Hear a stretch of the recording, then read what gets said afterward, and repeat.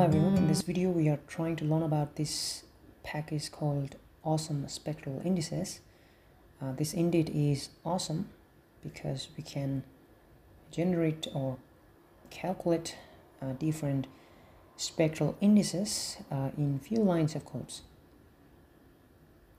And this begins with this line here, and this is the way to load the Earth Engine package.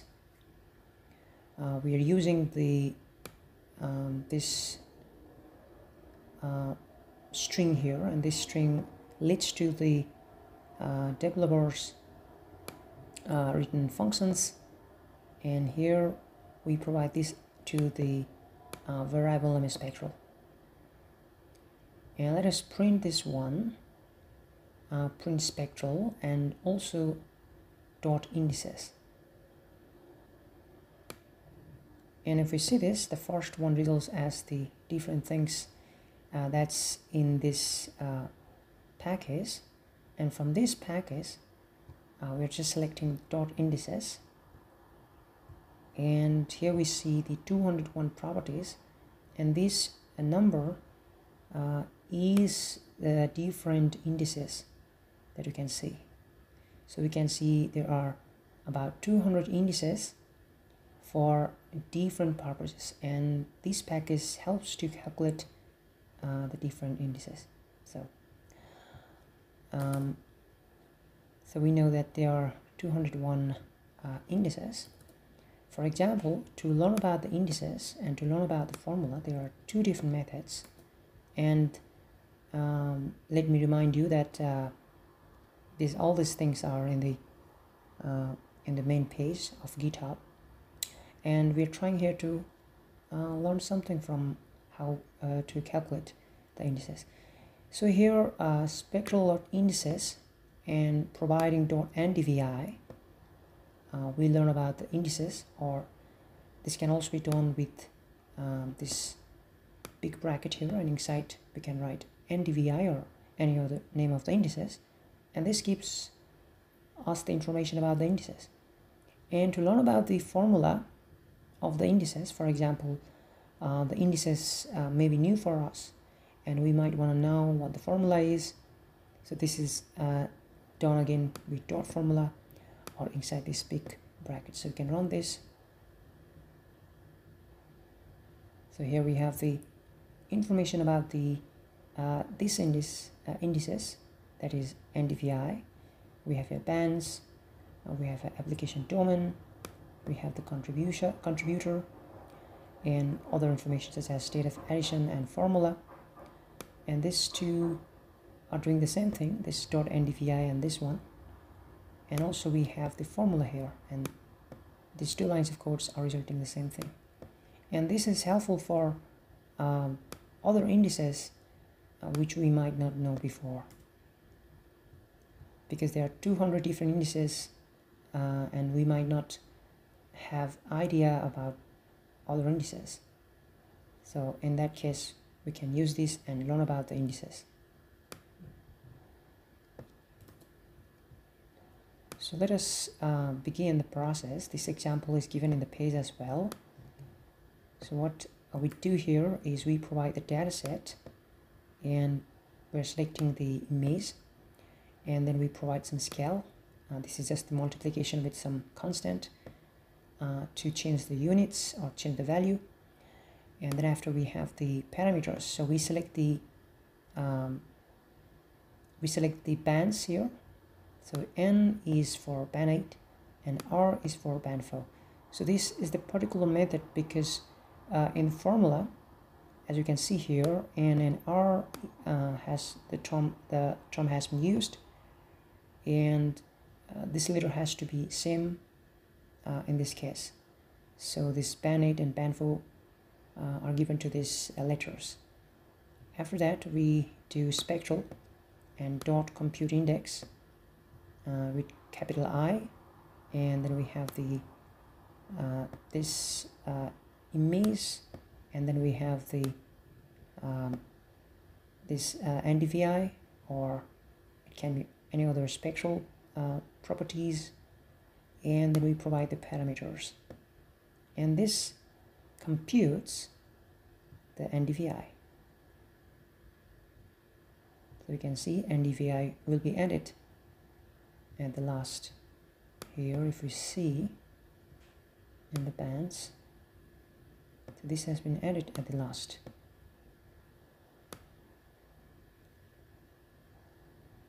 Similarly, if we want to do for different spectral indices, this can again be done with the same thing. Now we are doing inside this big brackets, and we are calculating two other indices here, and here we are providing the constant. And if we run this again,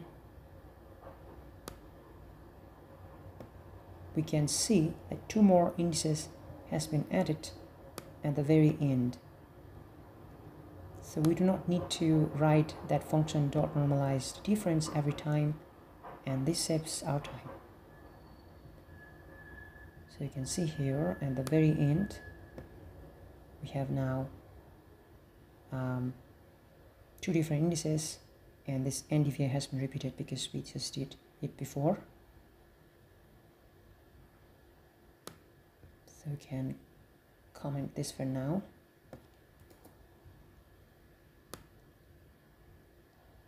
So this applies for any other dataset. So for example, here we do this for the Sentinel-1. Let us do for the Sentinel-1, and for the Sentinel-1, this again begins with the selection of the dataset. We are filtering our dataset with this geometry, and here is the filter date, and we are doing this dot median at the end, and we can see the dataset, and we can check the formula. For example, here is the vertical dual depolarization index, and we can check the formula. And for this, here we have added 4 different spectral indices. This is for the Sentinel-1, and here we have writing this unique abbreviated form of these spectral indices: VDD-PI, BVV, HD, and so on. And for that, we're selecting the bands. The VV will refer to the VV, and VH will be for the VH. And we can run this.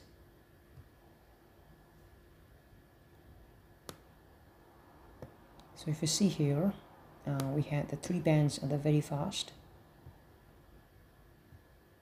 VV and VH, and let's not forget that there are other bands of Sentinel-1 in the poles, but this is somewhere in the not exactly at the equator, but somewhere at the center. So other bands won't be there, so there will be only VV and VH for our case. So, and here we can see the formula. Dot formula is giving us the formula to understand the indices. And now we can see as we have added 4 more bands to our image, we can see that 4 different bands have been added.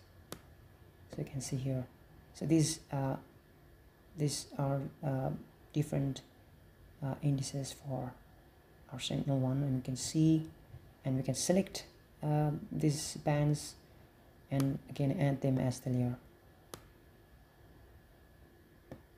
So in this way, we do not need to write the function every time, or we do not need to write the longer function. This could have been done in other way as well, but we can just write in that way in a very single line, and we can calculate that. And similarly, we can do a function here. For this, what we are doing here is, again, we are selecting the Landsat 9. We have our image collection, we have our filter bounds, we have our filter date, and we are developing a function. For that, we select different bands. We provide the constant. Because I'm already aware of different indices, I know what these indices need. So I have provided the constant, I have provided the different bands to these letters.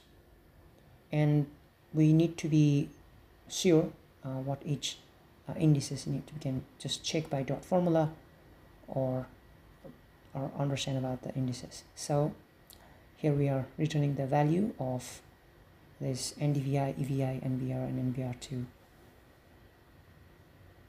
And we can map the function, and this is the way to map the function, dot map. And if we run this,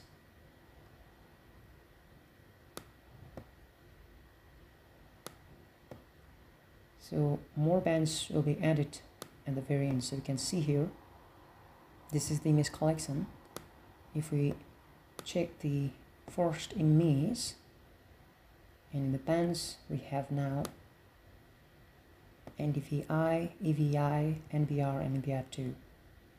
So the advantage of this package here is that it is absolutely saving our time, and it is also giving us the time to learn more about the indices if we are new to the indices, and this also can be applied with the function here, and this is very helpful, and this indeed is awesome, and that's why the name has been given, Awesome Spectral Indices. So I hope this video is helpful. So thank you for watching. Any comments are welcome.